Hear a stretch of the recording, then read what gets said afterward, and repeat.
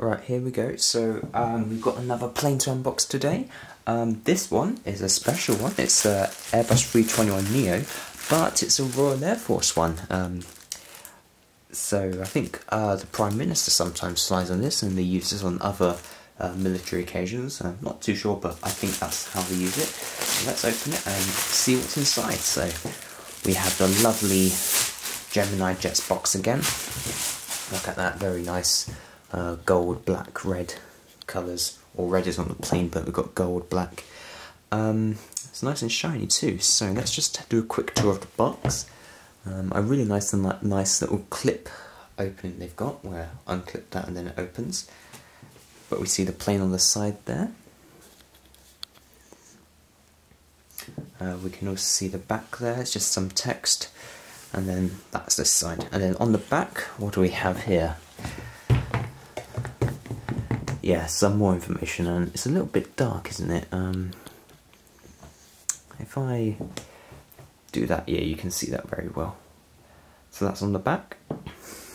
Okay, now time to open it up. So unclip it. There we are.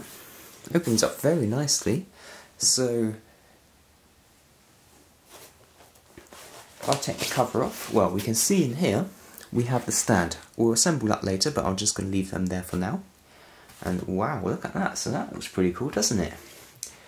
So we take the plastic off. It's nice to protect it. And then let's get out the plane. So, ooh, oh, it's got the landing gears already on it. Oh, okay, that's interesting. The landing gears are glued in. I can't take them off. I've not seen that before. Often models you can put them in and take them out. They're magnetic, so that's what you can do. But this one, well, I suppose they're sort of stuck in there. But yeah, that's fine, because I always leave them landing gears on, so that's fine for me. Okay, nothing else in the box. But there we are, so let's lay that on the table.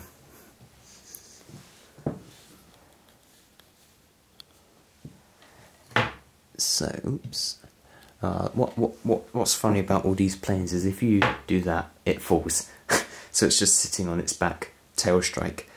So often if you hit your cabinet, then they can all just tip back and you can hear lots of clanging with that. But okay, so let's look at the plane in a bit more detail. I'm going to zoom in. So on the side we have the front door, and look at that, we've got a nice Union Jack printed on the door as well, which we don't usually see on planes, but I guess this is a military plane used for taking the Prime Minister everywhere, so you've got a Union Jack there. We've got the lovely United Kingdom printed in gold. That's nice, isn't it? We've got the engine, we've got a little escape marking on the wing there, you might be able to just see. And then, so, right, we've got a gemstone there, which is nice for the light, gives it a nice reflective feel. Also, we've got the Union Jack there, and I'm wondering why the hell is there a Union Jack specifically on this window. It's interesting. If anyone knows why, please do mention in the comments. But okay, so let's turn it around and see the back of it.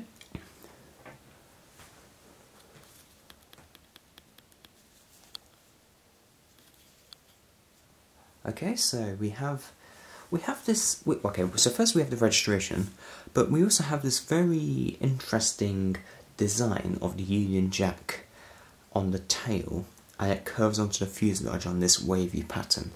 Now, what do you guys think about this Union Jack on the tail? I mean, I guess it looks cool, but in some ways it also looks a bit, how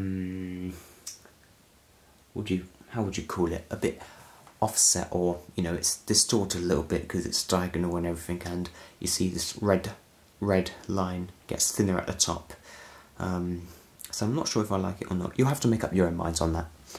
But as always, we've got the APU on the back there, and let's just show you the wingtip, actually, the winglet. So on the winglet we also have a similar design of the, let's fix the focus, we have the similar red, white, blue design like on the tail. Okay, so now on to the other side. Let's turn it around. So this side is more or less the same. We have the Union Jack on the front window there, all the door markings, which is nice. We've got the blue line curving about the fuselage and the golden United Kingdom sign there. It's very reflective, which is nice to see. We also have this random UK flag in the middle there again. And then we've got the registration, and we've got some sort of little dome here. I'm not sure what that's for. Maybe it's for the internet. Well, I've just realised the focus is not on the back, but there we go. It is now, so you can see it well. But there we go. So let's turn our attention to their wings and engines. So, well, what do we have here? We have the engines. Nice. We've got these little miniature wings on the sides of the engines. I think that helps the airflow go around the wings better, reducing turbulence, I think. But there we go.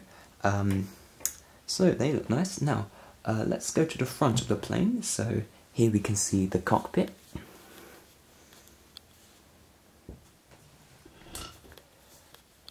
And we've got the cockpit windows, and we've got an antenna there, and a few markings at the side.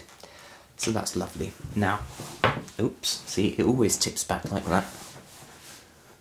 It's lucky it doesn't do that on the taxiways. Alright, so on the underside, I've just realised, let me move the plane. Oops, let me move the camera.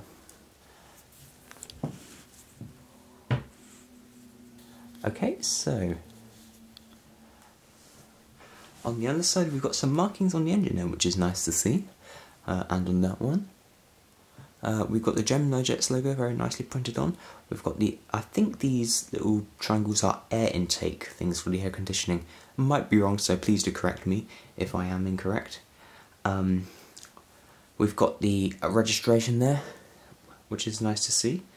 But I've also just noticed there is a lot of writing, if you can see it there, just by the cargo door, which is nice. I'm going to try and see if I can read what that says.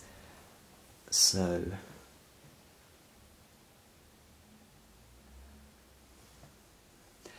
okay, it is a little bit too small to be able to read, but if I zoom in, you can see exactly what I mean there. So, right here, just by the door, there's a lot of writing, but it's still really nice that they've put it on. Gives it a very real feel to the plane. But there we are. So that's the A321, and I think before I end, I just want to quickly, compare this to another A321 that I have.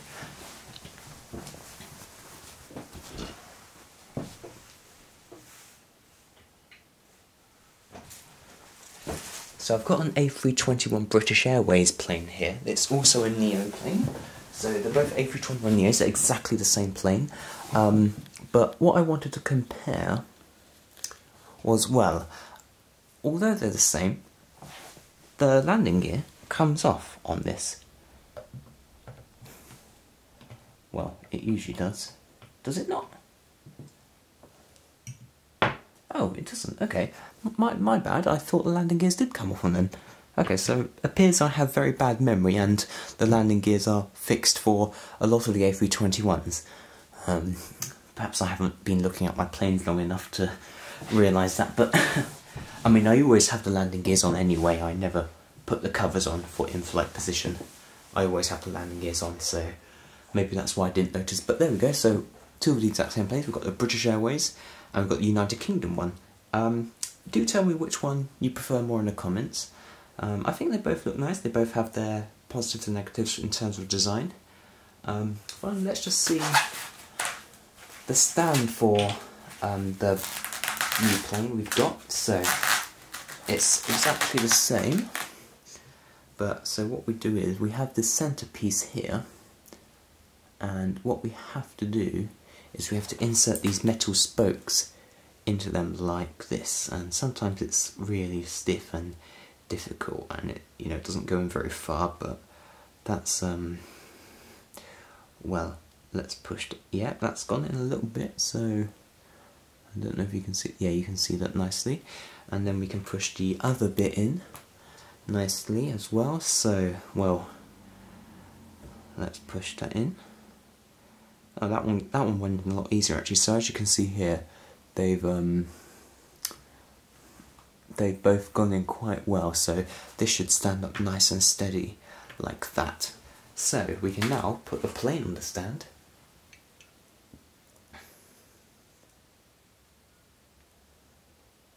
Well, I say we can, but it's incredibly difficult for me to get this in here. Goodness me, it's not even going in. There's like a little rubbery ring in there, which is causing a lot of resistance. Perhaps I'm really having to force this in now, and it's just, oh my goodness. Well, this is not good, is it? Oh, I think it's gone in. Yeah, that's gone in. I had to push it quite strong though, and I, don't really want to force these things because I, feel like I might break them. But there we go. That's on its stand. Christ, that's on its stand now. Oh yeah, lovely. Look at that. So we've got two A321s there. Oh, focus never behaves, does it? Okay, right. So yeah, I think we'll end it there because I don't think I have anything else to say for this model. Hope you enjoyed it and hope to see you again soon. Alright, bye bye.